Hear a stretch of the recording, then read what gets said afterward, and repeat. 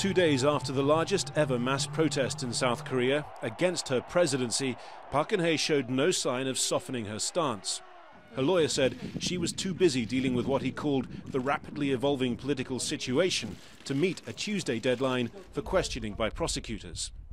The president promised to cooperate when she publicly apologized for the scandal earlier this month, but reversed her position after she was named a suspect in the indictment of her longtime friend Choi Soon-sil, accused of meddling in state affairs and using her influence to enrich herself.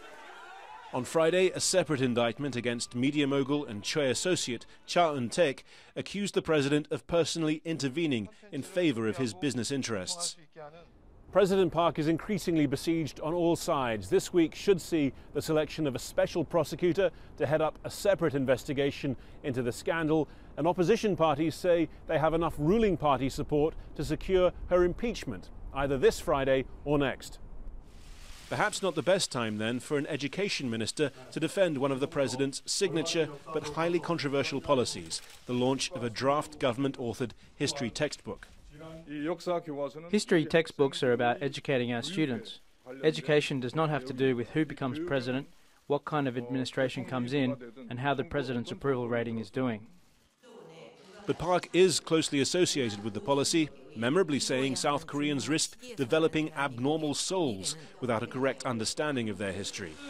A coalition of teachers and history professors accuse her of trying to airbrush the image of her late father, the dictatorial leader Park Chung-hee.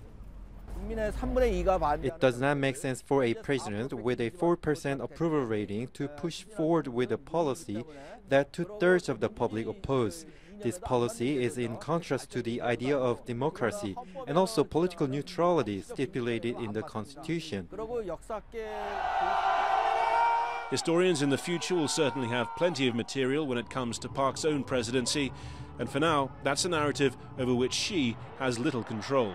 Harry Fawcett, Al Jazeera, Seoul.